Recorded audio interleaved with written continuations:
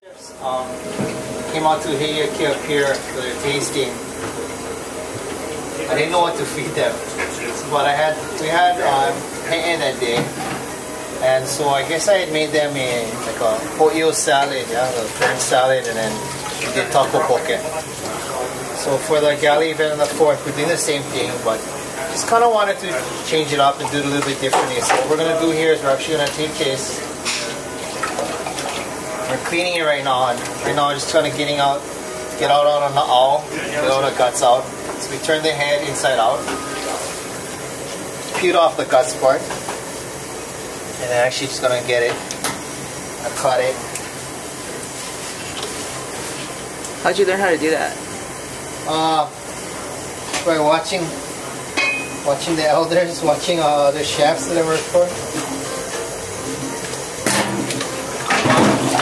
One auntie Kyoko, she has a washing machine that she uses just for hair. Really? Like a small one? In the garage, and then they throw it inside and just let it go, and it tenderizes it, moves around, beats it. But another one, Dave Caldera actually taught me this from now. Is get a bucket, clean everything out, and then just beat the hell out of it inside the pot. Sort of contemporary restaurant method in a pot. For this, you tell that the hay actually started to change color a little bit. What does that mean? That's what happens when it comes into contact with fresh water. Oh, yeah. So the salt water... The salt water is what keeps it natural. You actually, like seafood and fish like that, you really don't want to, you don't want to rinse it, especially like ahi like that when you fillet it. And then if you get it wet with fresh water, it'll start to break down. And that's why the Japanese need to have special like sashimi paper, stuff that keeps it dry, keeps it from oxidizing. It's really, really important. Keep all your seafood cold, but keep it away from fresh water. This guy, what it was it was in my cooler with some ice, and it just thawed out a little bit. The ice thawed, and then overnight it just started to kind of change. Not going to affect the final flavor, but it's just an indicator of fresh water.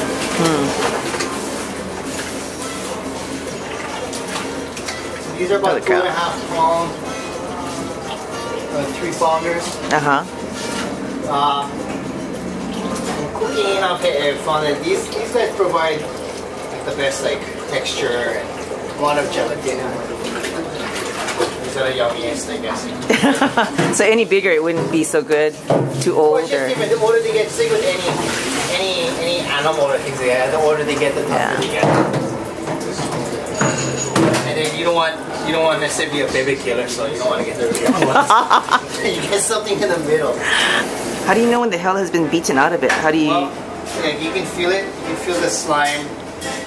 You know, the hay has a natural slime to it, and then so I can tell by feeling it like this that, you know, I'm getting it off. This hay comes from Ile Cabello and her father. The majority of my hair comes from cutting up side.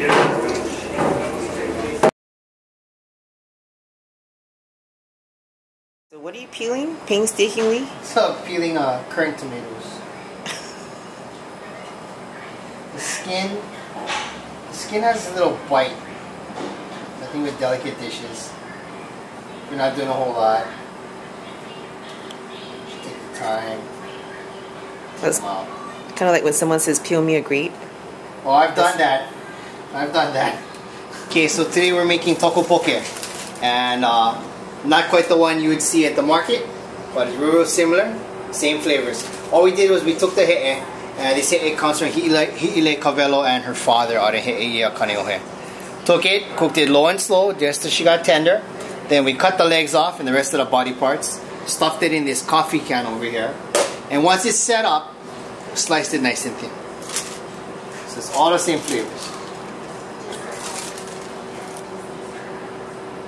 Get it out.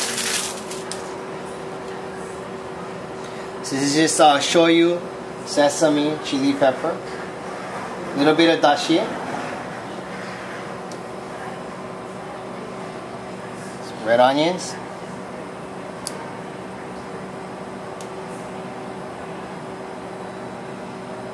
hoyo,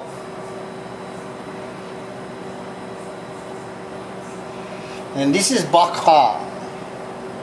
Baka is a Southeast Asian variety of taro, and actually one of the few that you can eat raw. So this is it. Wow. So alright, the oha is like this. You got this down here, the corm. This whole thing comprises the uli. And then the Hawaiian variety, which is Colocasia esculenta, it can't be eaten raw because you have these calcium oxalate crystals that run through the entire plant. And then they cause your throat to become real itchy. You have a reaction to it. So you need a combination of both heat and moisture to break it down. This baby doesn't need that. No more crystals, so you can eat it raw. Finally, we're going to finish up with a few of those currant tomatoes.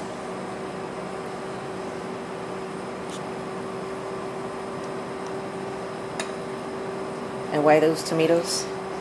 Currant tomatoes are kind of the last of the season. We're pretty much in the winter already, so as far as tomatoes go, it's more of a summer thing.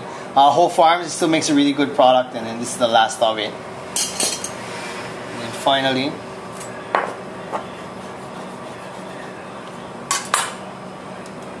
just a little bit of some smoked meat.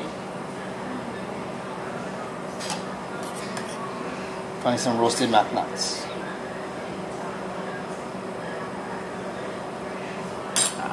There you go.